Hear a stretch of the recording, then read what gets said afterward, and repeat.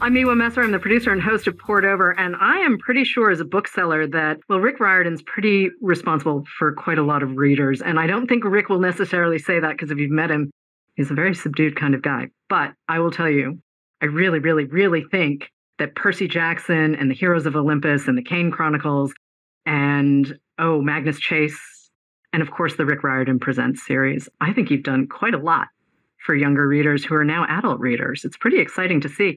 Did you ever think we'd be here? Did you really think that all of your work would just take off the way it has? Oh, no, not at all. I mean, when I was a kid, I knew that I wanted to do two things in life. I wanted to be a teacher and I wanted to write. And I was very lucky that I got to do both. But doing it at this level, no, never even entered my mind. It's really been wonderful to see the growth. I've been a bookseller for your entire career. And it's been really fun to see and also be able to talk to readers at different points in their lives about you. I mean, I've got the older readers now where I'm like, oh, you came up reading Rick. And then, of course, we've got this whole new generation of short set readers who are just kind of like, have you ever heard this guy, Rick Riordan? And we've got an entire TikTok generation calling you Uncle Rick, which all of this delights me to no end, as you can tell, because anything that gets young people talking about books is exciting to me. And you went back to Percy Jackson for this new novel, Chalice of the Gods. Very true, I did. I thought we were done. I thought we were done with The Last Olympian, all respects, but I was not expecting this book. I'm delighted to have it.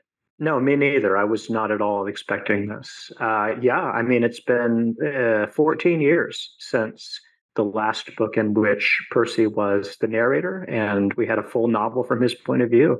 Was not expecting it at all. But as with so many things in my career, it kind of came out sideways, not something I was expecting. But we were talking to Disney after the acquisition of Fox and trying to bang on some drums and, tell them that Percy Jackson was this thing. It was a property that they now owned, and it would be really cool if we could make a great adaptation about it. And as part of that, I kind of pitched the idea that, well, if you guys are interested in doing that, I would even be willing to go back and maybe write about Percy again to sort of promote the show in that way. And so I came up with these ideas about Percy being a senior in high school and how he would have to get these recommendation letters from the gods, which struck me as funny. I mean, I've been through the college process now with my kids, and I know how stressful that is. It turns out I didn't need those ideas, but they stuck around with me. So when we did get the show up and running, I thought, you know what? I'm just going to go ahead and try that. And it was so much fun to go back into Percy's point of view. I mean, you told the Hollywood Reporter, though, that you were slightly anxious about going back. And I thought, but you created him.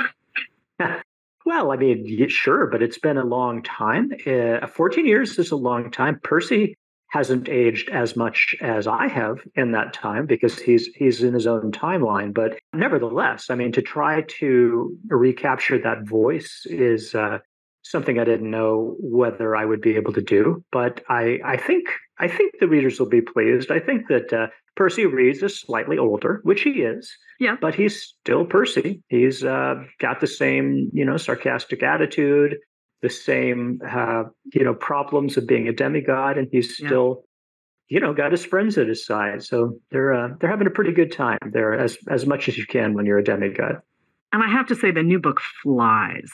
I mean, all of your books fly, but this one particularly, part of it, I was just curious to see what you were going to do. And if I remember correctly, this sits between the last book of Heroes of Olympus in that series and the last book of Trials of Apollo, right? So for folks who know the timeline cold, this is where that is. So we're backtracking a tiny bit to revisit Percy's senior year, which I kind of like that idea quite a lot because you do some fun stuff with nostalgia. Oh, cool. Thank you. Yeah, that is exactly where it sits. And it seemed like that was an unexplored year. It seemed like a good place to kind of drop these in. I've been very pleased. It's neat to kind of just spend time with Percy, Annabeth, and Grover sort of in their natural habitat and see what they're up to. Although I will say, as someone who cuts through Washington Square Park pretty much every day to get to the office, I may not see the park the same way ever again. Yeah. That may just be me. It's an interesting place. There's always something fun going on there. Absolutely. So I figured, that'd be a nice place to hang out. But you mentioned also this new series that's coming, and part of me wonders, I mean, you've been living with these characters in this world since before publication in 2005. I mean, these started, the Percy Jackson stories at least started as bedtime stories for your sons. You're very involved, obviously, but at the same time, you do hand over. It's a different experience when you're creating something for the screen. And you are by nature very collaborative. And I'm going to come back to that in a minute. You're collaborative on the page, you're collaborative in publication. There are a million different things. But what's it like? And I cannot wait to see the 3 actors who've been hired to do the Disney series. They look adorable, and I cannot wait to see them bring your characters to life. But what's it like for you having another facet to the world? Well, it was a very long process getting here. It was not sort of an environment that I was familiar with. So it was kind of learning how to create a story in a totally different way. And so in a way, the writing of Chalice of the Gods and the creation of the TV show dovetailed with each other very nicely, because in both cases, I was going back to the roots of Percy Jackson and remembering what that was all about and how to construct those voices. So one definitely informed the other, but they are very different processes. The film industry, that's a team sport. No one, I mean, unless you're funding your own independent project and doing everything yourself, no one creates anything by themselves. It's all a collaborative group effort. So that already is very different than me, who by and large just sort of sits in my office and writes a book, and I write what I want to write. And of course, my editor will help me, and my family will weigh in. But really, it's my story, and it's just me. So just in that way, it's very different. There are a lot of cooks in the kitchen, but that's good because this is not a process that I know, so I have learned a lot about it. It's been really challenging, but really also very fascinating to see how that happens. I have to say the visuals look fantastic for small screen. And I realize, the game has changed quite a lot with streamers and whatnot, but the visuals look really great. And I think it's a combination of live action, but also there is a little bit of CGI, I'm assuming. There are things you cannot do with child actors. But it looks fantastic. I'm so excited for December. I have to say, we have an incredible team, and I have a great amount of respect now for how hard it is to make a television show and how many people put in so many hours to make something like what we're trying to make. It's a very ambitious show, and the entire team is just incredible. And you say that as a person who has, roughly 190 million copies of your books in print. And that doesn't include the Riordan Presents, right? That's no, I don't. Books under your byline is 190 million. I can't. I mean, that number's too big for me to even wrap my head around. I should be like McDonald's and have one of those signs, now serving. So many served. But no, I don't keep track. But yeah, that the Riordan imprint is definitely something that I love. It's not my, it's not my IP. It's not me writing it. It's really more just about me being an excited book talker and cheerleader, support person as much as I can for these wonderful authors that are doing their own takes on mythology. That's partially why when I think of you as a collaborative writer. I mean, this book that you just did with Marco Shiro, Star in the Sun. I mean, listening to the two of you talk about this book, it's so lovely. You knew that you needed a co-author for this particular project, even though it sits in Percy Jackson's world because of Nico and Will and their relationship. And you were like, well, I should get some help. If I'm going to render LGBT characters as they should be rendered, I'm going to ask for a hand. And I really respect that you're able to say, hey, I do want to expand my world and I want to make more, but I need a hand. And Marc is just a lovely guy. Marc is great, and they have an entirely different set of skills when it comes to approaching a story than I do, and that was really helpful to me and really kind of an educational experience too.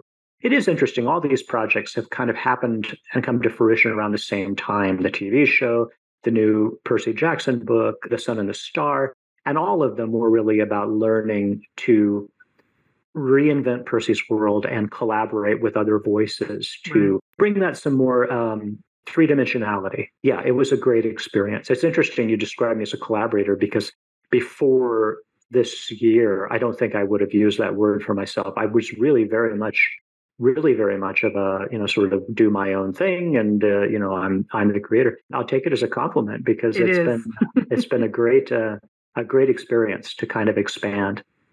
I mean, I remember reading in PW very clearly, even though this is 2016, and I went back and I found the piece, but I remember seeing the announcement that Rick Riordan Presents was coming. And that you were going to do sort of 4 books a year, and you were not, in fact, going to write these books, but that you were going to tap other people to do it.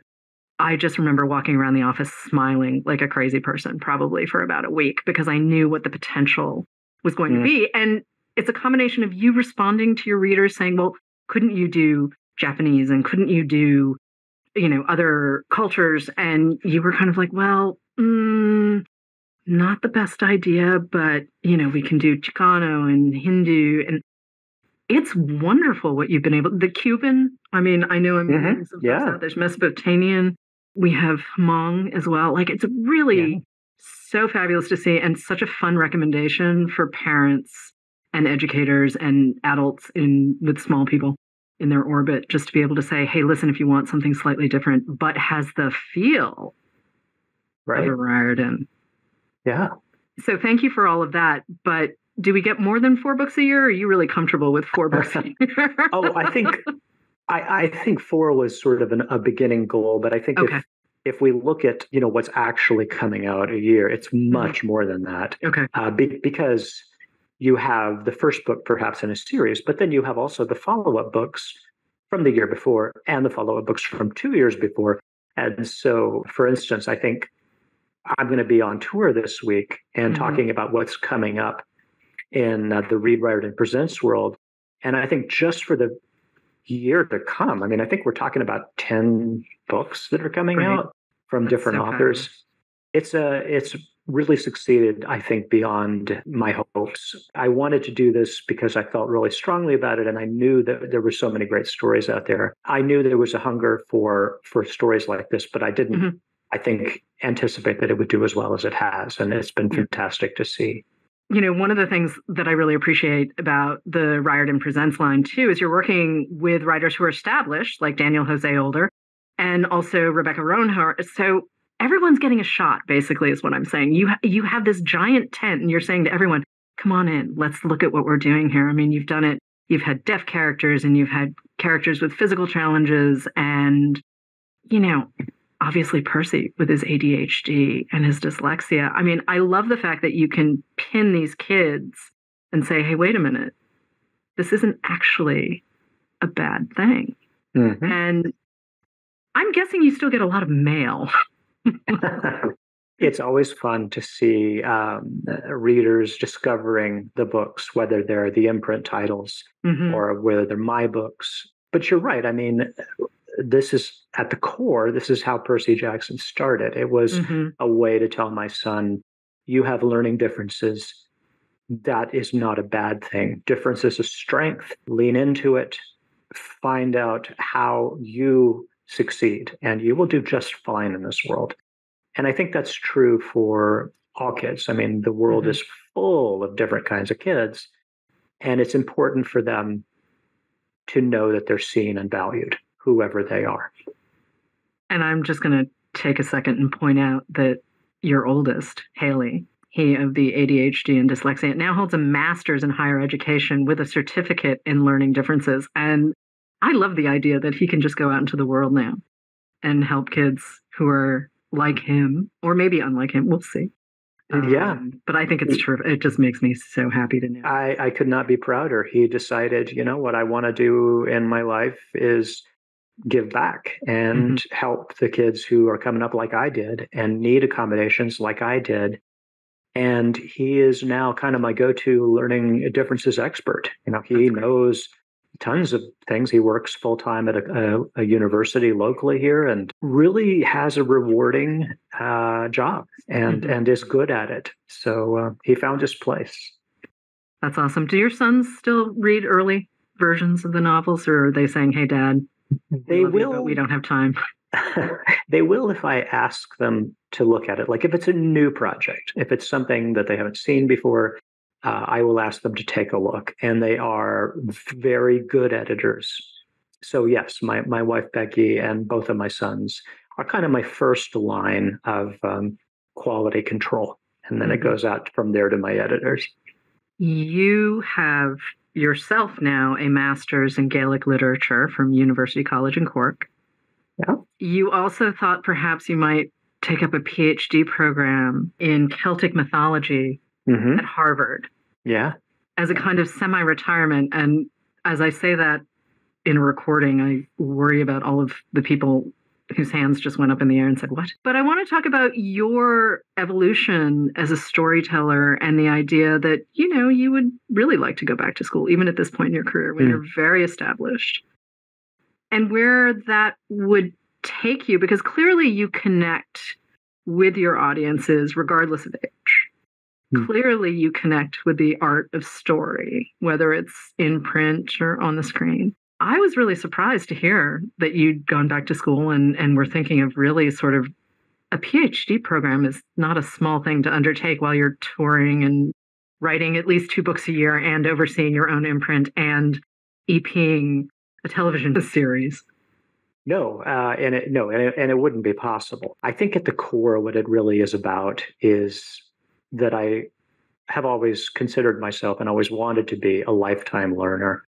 I think that's critical for being a teacher, is that you also see yourself as a student, that you're always learning. You find learning fascinating, learning about new cultures, learning about new literature, learning about how people in the world do things and the history of it. And I love that. And so when I began to explore the idea of writing about Celtic mythology, I wanted to know more about it, and that led me to taking some summer courses and some language courses in the Irish language. And I'm lucky enough to be in Boston, so Harvard is kind of, a very close by resource. I got to know the people in the Celtic studies department, and I felt that this was back in 2019, I guess, that it would be a really fun thing to do, challenging, absolutely, but really fun to go through the PhD program and put in the time, put in the effort to really become an expert in the subject matter. Unfortunately for me, I had gone through the process, done the application, taken the GRE, gotten recommendation, just like any other applicant would, and had gotten my acceptance letter to Harvard and was ready to start when I got the word that the TV show for Percy was going to be going ahead. And so I had to make a choice. Do I do the PhD program or do I become an executive producer? And I really wanted to be a student. I have never wanted to be an executive producer.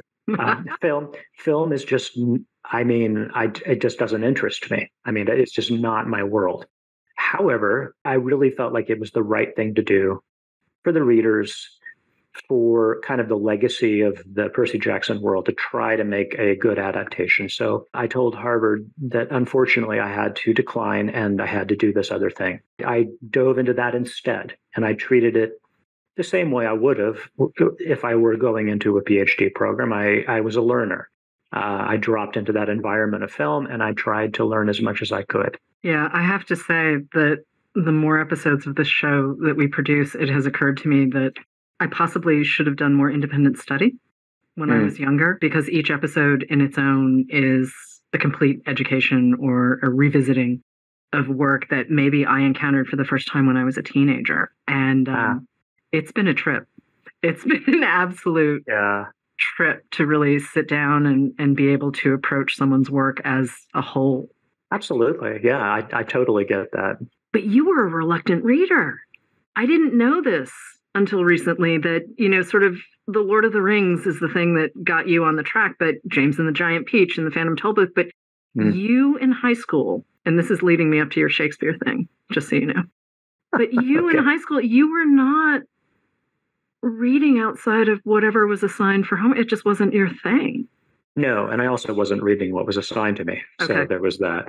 I mean, I was a very indifferent student. It's true. But I think the first spark was in eighth grade when I had a wonderful English teacher who was the one that found out I had read The Lord of the Rings. That was like the one success I had had as a reader that I thought, oh, wait, reading can be fun. She took that and opened the door to the world of Norse mythology, to the world of creative writing. She encouraged me to submit my stories to publication. They were never published, but it started me on that road. But yes, I mean, I think one of the reasons I write the way I do and the way I taught when I was in the classroom is because I have a great deal of empathy for reluctant readers and students that aren't the A plus students that for whatever reason just don't find the classroom engaging, and they're the ones I want to reach. I mean, I love the avid readers, fantastic, but they're going to read. The ones that don't normally read are the ones I try to reach. I genuinely believe that there is a book for every reader, and that the people who tell me that they do not like to read, which I try to keep a neutral expression when they say that, but I do genuinely believe they just haven't found the book that is going to make their head explode. Absolutely. And that's part of the joy for me as a bookseller is saying, well, have you tried this? Have you tried this? Have you tried this? Have you heard of this guy? But what's even more fun is really when you have a reader come to you and say, well, have you? Yes. And you get to watch their face sort of light up. It is absolutely the best feeling in the world. But you are also a Shakespeare fiend. And I'm wondering if that means we'll ever see sort of a Riordan presents Shakespeare, because it is a different kind of project, right? Like, yeah. It is sort of part of a very classical education, but it doesn't really fit into the Riordan presents that you have now. But wouldn't it be fun? And plenty of people have done them. Please don't misunderstand me. I am not suggesting anything new. But I would like to read your take. I have not considered that, actually. Okay. It's an interesting idea. I haven't really done much with Shakespeare. Oh gosh, I mean, in years and years and years. I mean, I used to do it with my students. Talk about the ultimate challenge. I mean, try to make eighth graders get into Shakespearean English. It's not the easiest thing to do. It can be done, though. I think part of it is the same approach I take with Greek mythology, is you have to sort of embrace the strangeness of it and kind of agree with your students that, yeah, this is a little weird, that this is the story and this is the words these are the words that they used, but to kind of enjoy the weirdness of it and enjoy the challenge of figuring out how people in Elizabethan England talked and why they talked that way. So yeah, I agree. There's a lot there that could be written about. I'm not sure if it'll be something that I do, but yeah, it's definitely a font of all kinds of inspiration. I mean, part of why I think of it too, though, there's a physicality to Shakespeare's plays. The books, especially with Percy Jackson, they're not just adventure stories. They're not just action stories. There's a lot happening on multiple levels. And there is a physicality to Percy and Grover and Annabeth and the other campers that I think for kids especially, it's really refreshing to see, because it isn't just the action, right? That you have this balance of the cerebral and the physical. And how much of that is you letting sort of Percy and gang lead the way? And how much of it is that you saying, I remember what it was like to teach eighth graders after lunch?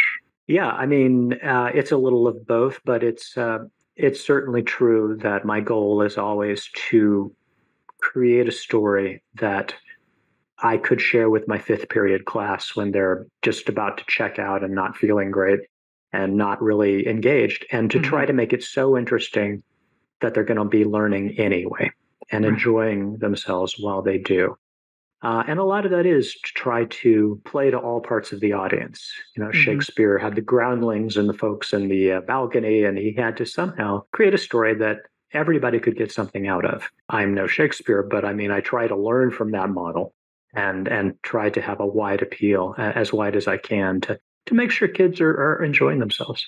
I'm just thinking about the through line between sort of Greek, Roman, Norse, and to a certain extent, Egyptian mythology. I mean, they're sort of the things, and lesser so Norse mythology, certainly Greek, Roman, and Egyptian, you know, they're the things that get taught. Part of me is hoping that we can see more sort of adaptation. Like, for instance, there's a very large Hmong community in Wisconsin, and I'm like, well, I'm hoping that the public schools, are working that in as well. And are you finding, though, that lots of schools are bringing in the Riordan Presents titles as sort of a supplement to what's, because I know Percy's been used for quite some time. I mean, you're covering so much ground with the Riordan Presents. I mean, I can only speak anecdotally from what the authors in the imprint have told me. And I know that all of them, to some extent or another, are involved in school visits and in outreach and in presentations with libraries. I know they're finding an audience. How much that's incorporated in the classroom, I'm not sure. I just like the fact that the books are available, that there's something out there, because I remember so well back in the 1990s when I was teaching social studies and literature with middle schoolers, there just wasn't much out there. I mean, if you wanted to teach a course on, Chinese culture or, whatever it might be, South American cultures, there just wasn't a whole lot to draw from in terms of fiction. And now it's better. And we still have a ways to go, but it is better. There's something so empowering about a young reader being able to pick up a book that features a hero who looks like them and shares their background and has marvelous adventures. But to see that the author of that book also looks like them and is from their background, that is powerful on a whole nother level. Right. That is so, so wonderful to see. Yeah, representation matters. I mean, when I was a kid, Jean Watsuki Houston's Farewell to Manzanar, which seminal American book, hugely important, but for a long time, that was the one that you saw. And I was kind of like, well, can't we have more? Right. And I was one of those kids who, as a younger reader, ended up in the adult section of the library very quickly because I was kind of like, well, hi? Yeah. Isn't there more? And I think it's really amazing what we're seeing with middle grade and YA, certainly, and picture books. We're just getting broader and more inclusive. And I think it's really great to be able to pick up a book and see the truth of your own life in the details of someone else's. So the idea that you can be a kid from, anywhere USA and pick up one of these Riordan Presents books and think, oh, yeah, sometimes school is a drag. Sometimes my mom nags. To see your experience, and then you get to go fight monsters. How excellent is that? Yeah. It's really wonderful. What do you think you're going to end up doing next? I mean, are we going to see sort of the Celtic mythology the way we saw Magnus Chase in the Norse? Well, that was the plan, and I would love to go back to that. It got rather derailed because of the TV project, which was very much all-consuming. So it was two paths converged in the woods, and I had to choose which one. I'd love to get back to that other path. I would, and hopefully I will. But I don't know. I mean, we have the TV show, we have the new Percy book, we have Celtic mythology bubbling on the background, other adaptations in the work. So there's a lot going, and I guess I will just have to juggle them as best I can and see what comes up next. Daughter of the Deep. Daughter of the Deep, coming as well. Okay, that is that is being adapted. We just turned in the script right before the strike. If things get back to business, I think it looks like they are, then we'll see where that is. And Jules Verne. I mean, again, that's part of why I was thinking sort of collaborative, because you're very open about how Jules Verne sort of spurred on Daughter of the Deep. And I remember when we posted a photo of you scuba diving on BNN's Instagram, it was off the charts. Everyone was so excited. It was a really lovely moment, but you're watching the engagement kind of do that Rick Riordan thing, which is good to hear. Yeah. It's a delight to see, but I have to say I'm looking forward to that as well. I want to go back to something about Percy, though, for a second. Just listening to you talk about other projects and what could happen. I was under the impression, and I think a lot of folks were under the impression, that The Last Olympian and even Nero, the Tower of Nero in the Trials of Apollo series, that was kind of going to be it. And I know you spoke to this sort of earlier in the show, coming back to Percy, because of the film, but do you miss this kid when you're not actively writing about him? I know we've got this great cast with Heroes, and we've got a great cast with Trials of Apollo, but it seems like Percy kind of has your heart in a different way, maybe. Oh, sure. Yes. I mean, because of the very personal nature of the origin of Percy's story, because he is so much my son's, but also myself, he definitely holds a special place. He's the keystone of the entire sort of mythological universe I've created, and he's like a member of my family. He's very easy to spend time with. So yes, I do miss him when I'm not writing about him, but I always feel like he's there, rather like my sons. Now that they're adults, I may not like see them every day, but I always feel like they're there. They're always just a phone call away. I know you've said this before, but I love this line that kids read faster than you can write. That is true. Yes. So, and it is absolutely true. And it's wonderful to see. But how are you going to keep up 2 books a year and whatever this television piece may be or film piece may be? Yeah, no, I don't think that's sustainable really, and that wasn't the plan. Okay. As you mentioned, I mean, the idea was that I was going to kind of semi-retire and sort of enjoy myself taking classes and being a student and learning and writing less. And my sons love to tease me that I'm terrible at retiring because they see everything that I have going on now. It just kind of happened that we had The Sun and the Star and The Chalice of the Gods come out the same year. And yes, I did think that, I probably wouldn't be writing another Percy book. But as I always try to be careful to say never. I never know what's going to come up. And it happened the way it did. And I'm pleased with how it's been received. So I will keep sort of pacing myself, year to year and doing what makes sense. There is no master plan for me at this point. I am just doing what I can every year and enjoying myself. I really appreciate that there's no master plan, that you're just in this world and spinning stories for kids who are hungry for story. I think that is so charming and lovely and wonderful, and I really appreciate it. Is there anything you wanted to talk about in this conversation that maybe we missed? I'm trying to stay away from spoilers, obviously, because we are taping pre-publication on Chalice, and there's so many fun moments in this book, none of which I want to speak about here because the book is not yet out. But soon.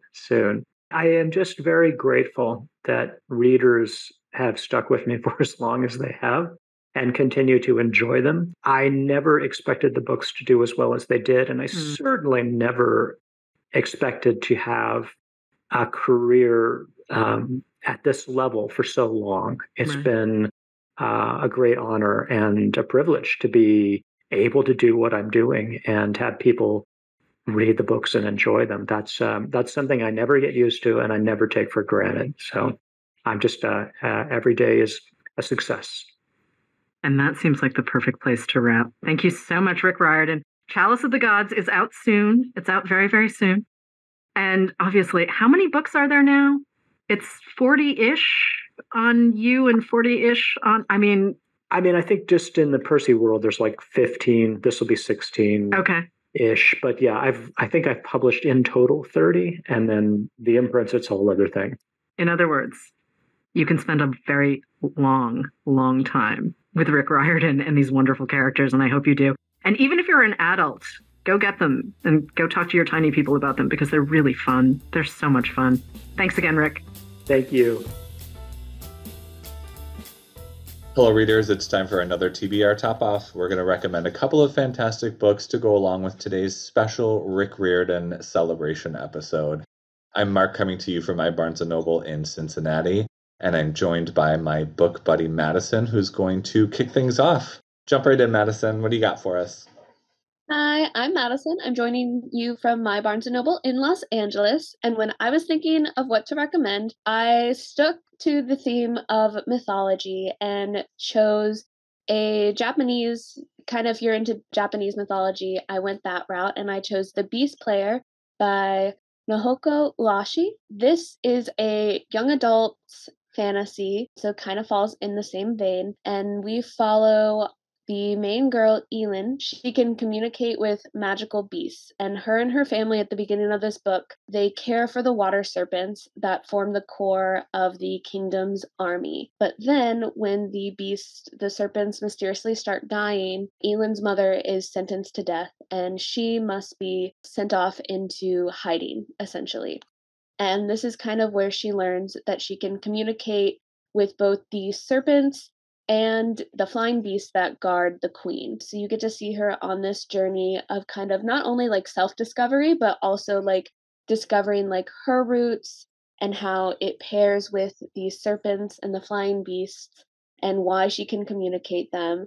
And then it evolves into this story of how can she save them from being used in war, because she is part of like a war-torn kingdom. So kind of saving these beasts from, not necessarily slaughter, but like demise, because with war comes death, unfortunately. What I love about this book is it goes so in depth about the descriptions of the beasts, about the world in which Elin inhabits, that it really puts you there and you are able to like just see it in your mind. I would say if you're like a fan of like Studio Ghibli, especially like how those films are put together, very on track. Those descriptions are very on track with like those films. And I just love the character. She's very smart and intuitive, and you get to see her grow and you get to see her connect with these creatures. And at her core, she wants to save them. So I think it pairs really, really well, especially if you're a mythology nut like I am, because I love these types of books. It's what I grew up on. So that is why I chose The Beast Player by Nohoko Urashi. Fantastic pick. And I think that's a good transitional book for fans of Rick's work to then go with something slightly older age-wise, but in that same field. And yeah, good choice. It's a lovely book. Well, yes. Well, I went with something that kind of feels still in line with Rick Riordan's work, and it's the first book to spearhead Rick Riordan's Presents imprint, where he partners with different authors to explore mythologies from all different types of cultures. The book is Arusha and the End of Time by Roshani Chakshi, and it's, again, the first in a series that really jump-started this imprint that is exploring mythologies from all over the world. And it's so fun. We follow this 12-year-old girl named Aru. She is essentially feeling fairly dull in comparison to her schoolmates and her friends. Her friends are going off on trips and vacations and having a grand old time. She is tending to stay at home with her mother in their museum that her mother runs. In an effort to kind of feel and seem more interesting, she has this habit of spinning fibs, letting these friends know and these classmates know that she has a much more interesting and elevated lifestyle than she is actually living. But when one of those lies is challenged, Aru unwittingly unleashes a demonic evil upon the world. So, go figure. The book explores Hindu mythology in a very interesting and beautiful way, and it really carries a lot of themes of friendship and family, of belonging and destiny. Aru not only unleashes something pretty terrible on the world, she also discovers this mystical ancestry that she didn't even know about. Kind of similar to maybe a Percy Jackson situation. The book and the series are full of humor and heart, and of course, grand adventures. And it is one of my, I would say, top 3 to 5 go-to hand sells out of the young reader section when I have customers coming in. When I have young people looking for something new and fresh, it's a great place to start. So check out Arusha and the End of Time by Roshani Chakshi. But that's all we have. I could celebrate Rick Riordan all the doodah day, but I think we have to let this come to a close. Thank you so much for tuning in to Pour It Over. Please make sure to give us a rating and subscribe so you never miss an episode. You can also follow us on our socials at Barnes & Noble. I'm Mark. You can follow my home store at BN Westchester. And I'm Madison. You can follow my home store at BN Events Grove. Thanks for tuning in, everybody. Happy reading. Bye. Happy reading. Bye-bye. Thank you for listening. Pour It Over is a Barnes & Noble production. To help other readers find us, Please rate and review the show wherever you listen to podcasts.